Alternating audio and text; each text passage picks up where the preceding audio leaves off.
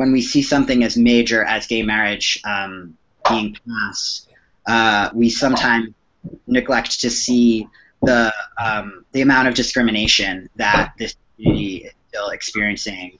And so in addition to discrimination, violence, homelessness, difficulty accessing medical care, and high rates of suicide are just some of the other things. So if you don't mind, do you mind if I touch a little bit on discrimination in particular?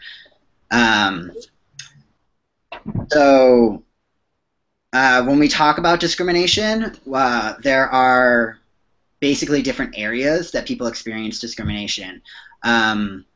Credit is one way that people can be discriminated when seeking credit to buy a home or other things. In education, students can experience discrimination from their school policies or from their peers in school. Employment, people in the LGBT community have high rates of discrimination in employment. Housing, so your landlord finds out that you identify as LGBT and suddenly you're being evicted from your housing, and that leads to high rates of homelessness. Public accommodations, so being able to go down and sit in a restaurant and not be told that you won't be served a meal because of the way you identify.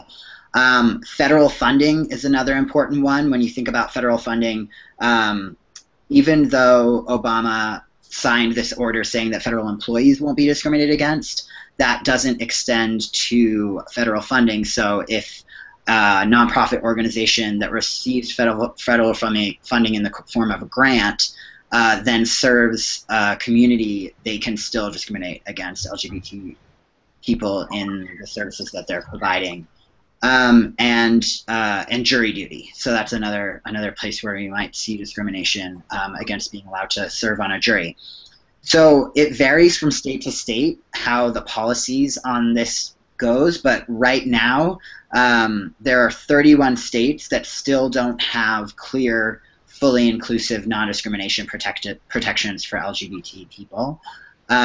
So basically that means that despite the fact that in 2015 you can legally get married in this country, that person can get married and then they can go to their job on Monday morning and show pictures of their wedding and be fired by their employee.